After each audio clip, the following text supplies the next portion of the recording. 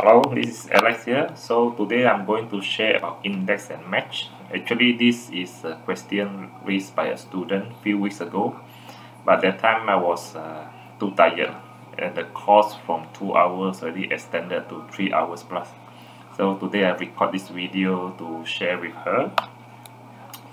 So index is basically you need to tell Excel row number and column number so that the Excel give you the answer from the request. So for example, just type index here. So it will ask you which are the array. So let's say these are the data that our source data is from here. Then comma. Second is the row number. So let's say we want the quarter 2 for product 3. So quarter 2 product 3, so we need to count from here. 1, 2, 3, this is product 3, so we are at row number 3, comma. Then we need to tell Excel which column number. So quarter 2 is 1, 2, so it's column number 2. So now you get this, exactly this is the answer that you're looking for.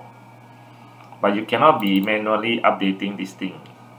So then the formula looks very stupid.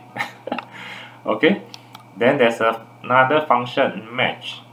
So match can tell you the number of row or columns that matching the item that you wanted. So for example, we put here match product 3, comma, from which area. So here we just highlight. Let's say total is one of the potential result that you wanted, or else you can just highlight the product 1, 2, 3, 4. Okay, so in this case I just highlight all here. So I want to look for product 3 from this list. So Excel will let you know this is at number 3. 1, 2, 3. Okay. Then for this quarter 2 here, we can also put a match here. Looking for this from this range.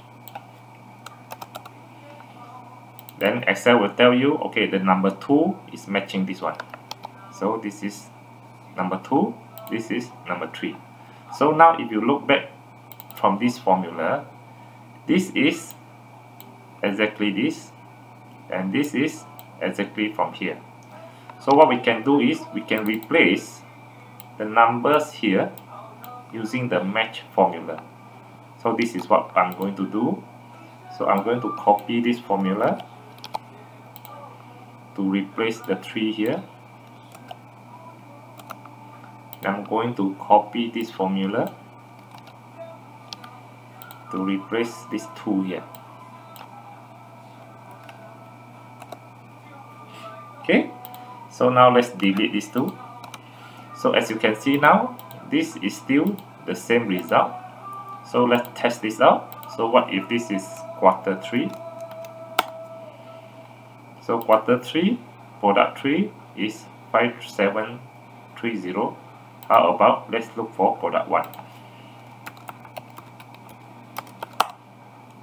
So you can see. So now this formula become interactive.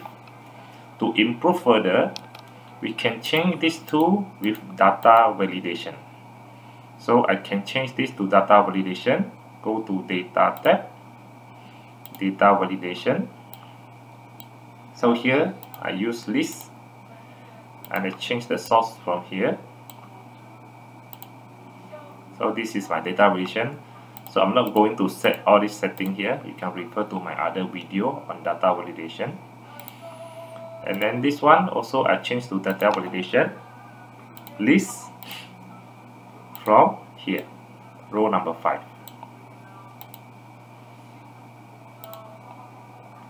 So now I have this drop down list for quarter and also for product. So let's test this out. Let's say quarter number 4, product 4. So quarter 4, product 4 should be here, 48913. So this is how you can use index and match combined with data validation. Then you have an interactive result that you wanted. Okay, thanks for watching. Enjoy. Thank you.